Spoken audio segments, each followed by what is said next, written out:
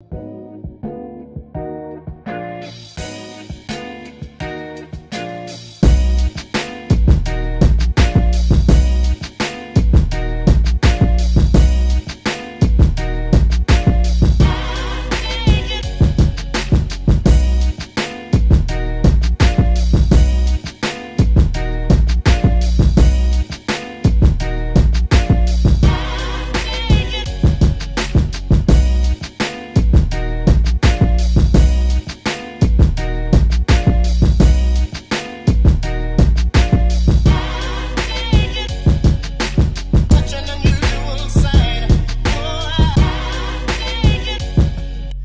what's up guys? MKBHD here, and my favorite tech of the year for 2019 was the Laowa Optics Probe Lens. It's of course an incredibly fun and unique lens. You don't see anything like it usually, but it enabled many of the shots you just saw in that little montage, and of course has made fun many shots you've seen during videos during the course of the year. It's made shooting tech a lot more fun, but of course it's a $1,500 super specialty lens. It didn't even come out this year. I just sort of discovered it this year. So instead of that sort of useless bit of information, I figured why not get together some of my favorite creators and have us all share our favorite tech of the year 2019, whether we discovered it this year or it came out this year, stuff that made our year better in tech. So that's exactly what we did. So sit back, relax, and enjoy some of our favorite creators talking about their favorite tech of this year. Hey, I'm Dave, and my favorite piece of tech from 2019 is a device that was notorious for getting really hot. This is the Not a Flamethrower, and let me tell you why I like it. I've always loved fire. I mean, who doesn't? This is the greatest stuff ever. And to package it into this controllable, portable device, easy.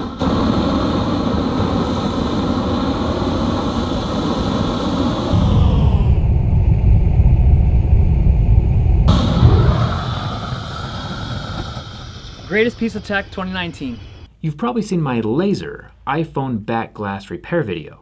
Lasers are really what's interesting to me this year. Yeah, all of the new cell phones are really good, and all of the new headphones are really good, but when everything is really good, it's hard to pick a favorite. So that's why I'm sticking with lasers. I found this pretty interesting little piece of tech while I was working on my Team Trees workbench. It can very accurately, using a laser, measure distance up to 65 feet with an 1/8 of an inch accuracy. There are two little openings up at the top of the box. One is for emitting the laser, and the other is for reading how long it takes for the laser to bounce off of whatever it's shooting at. The little sensor can tell by the reflection how far away an object is. It's pretty instantaneous. It does cost about twice as much as a normal tape measure, but when you're measuring lots of things, it might be worth it. Lasers. My favorite tech of 2019 would be the iPhone 11 Pro, primarily because of this wide-angle lens. I actually use my iPhone a lot to shoot run-and-gun, simple B-roll shots for my videos, just because it's so convenient. So having access to that new lens for cool slow-mo shots like this just makes me really happy. My favorite piece of tech for 2019, not an easy question. AirPod, what are they called? AirPod Pro. Are up there. Also, the iPhone 11 is one of my favorite iPhones ever. But my favorite piece of tech is definitely the folding phone. Not necessarily the Samsung Fold and not necessarily the Razer Fold, which I've got one of right here. But folding phone technology for me is my favorite, most exciting piece of technology to go into consumers' hands in 2019. It doesn't matter how much top tech I pack on my back, all of it is worthless if I can't keep it charged on the road. So Mr. Mobile's MVP is a battery pack. But stay with me, it's a cool one. This is the Sherpa 100 PD by Goal Zero. The 100 means it's the biggest battery you can bring onto an airplane, and the PD is for power delivery at 60 watts. That means it can charge my laptop on the go, and the cheap plate up top means it can charge a phone at the same time. It's not cheap, and it's not small, but it is the best battery pack I've used. It's my top choice for anyone who needs to stay charged while staying mobile. My favorite piece of tech from this year has to be the Asus ZenBook Pro Duo with an i9, RTX 2060, 32 gigs of RAM. It enables me to travel with a laptop that is similar to desktop speed because, well, we can't all travel with an iMac Pro, Marquez. But yeah, on the form factor, 2 displays, I mean somebody, 2 displays. Hey, what's going on, Marquez? This is Sean Evans, host of Hot Ones, and I want to take a second to shout out my favorite piece of technology of the year. These right here, the Bose 700 noise-canceling headphones. Now, when you travel as much as we do, popping up our budget set all over the place, you need something that'll help you block out the noise, especially on airplanes. And ever since I got these, I have not heard a baby crying or like the pilot getting on the horn telling us to put on our seatbelts. Haven't had an update in a year, and it's all thanks to these Bose noise-canceling 700 headphones.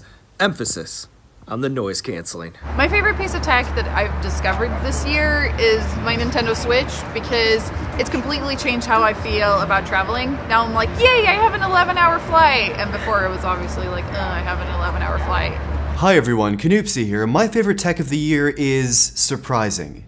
It's the new 10.2-inch budget iPad.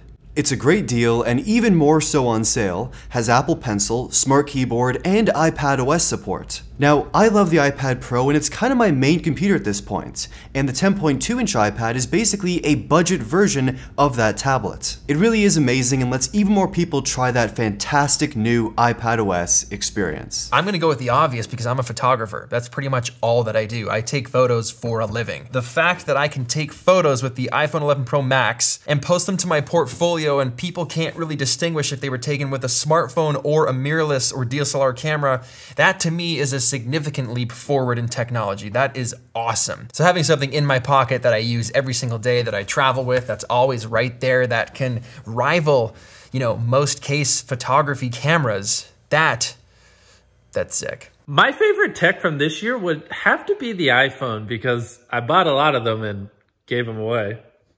Also, it'd be really funny if you put what I'm about to say at the end of the video. Put this next part at the end of the video. Hey, you probably need a little break from all that Apple stuff, right? Don't worry, I got you. My favorite tech in 2019 is this, the Samsung Q900R 8K TV. And don't let the 8K hype fool you because there's really not a lot of 8K content right now. So that's not the reason that I'm hooked on this TV. The reason why is the active 8K upscaling. So 1080p upscaled looks sharper than most 4K TVs, and 4K upscaled is just incredible. So every time that I watch movies or content on any other TV and go back to this one, I notice immediately it's noticeably sharper and brighter. Hey everybody, I am Dieter from The Verge. I'm out near St. Cloud, Minnesota visiting my family for Thanksgiving. It is freaking cold, but I want to tell you my favorite gadget was, and it's this thing right here, the Apple Watch Series 5. And it's not that I love the always on screen, it's that I got the cellular version because this is the year that I got locked into iMessage so I could talk to my family. But sometimes I just want to carry one phone. I don't want to have both an Android phone and an iPhone, and this thing lets me do it. I can just carry an Android phone around. So there you go. It's cold. What's up guys, Super Saf here. My favorite piece of tech of 2019 is gotta be the Samsung Galaxy Fold. Now I know it's not perfect, it's super fragile, it's super expensive, and it's got a super small front display, but I've not been this excited about a new smartphone in a very long time. And in my opinion, this is the biggest innovation that we've seen in the smartphone space in a very long time as well. The fact that I can have a tablet-sized display, which I can simply fold and put in my pocket, is amazing, and it gets me super pumped about the future of foldable devices. Marquez, thank you so much for having me. My favorite piece of tech is probably the DJI Osmo Pocket.